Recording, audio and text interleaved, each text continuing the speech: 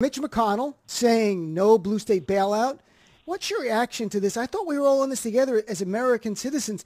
It seems they're taking partisanship to levels I never thought we would see. Yeah, it is, pretty outrageous. In all the years I've been in Congress, in the House and the Senate, which is over 25, I have never said, well, tornadoes didn't take place in New Jersey, so I'm not voting with that. Wildfires didn't take place in New Jersey, so I'm not voting for that. Hurricane Katrina didn't take place in New Jersey, so I'm not voting for that. I have always believed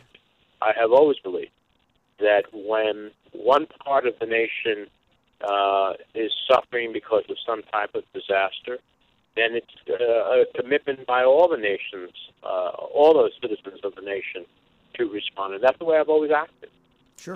But to hear Mitch McConnell and to, hear my colleague from Florida, well, Florida sends less money to the federal treasury than we do and gets a lot more.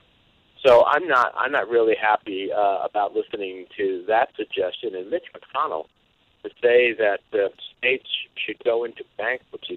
First of all, a state under the law can't go into bankruptcy. And secondly, what a irresponsible suggestion, and what a mean-spirited one.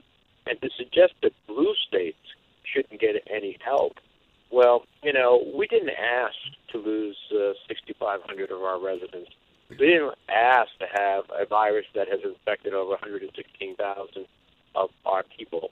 And we didn't ask for the consequences that flow from that.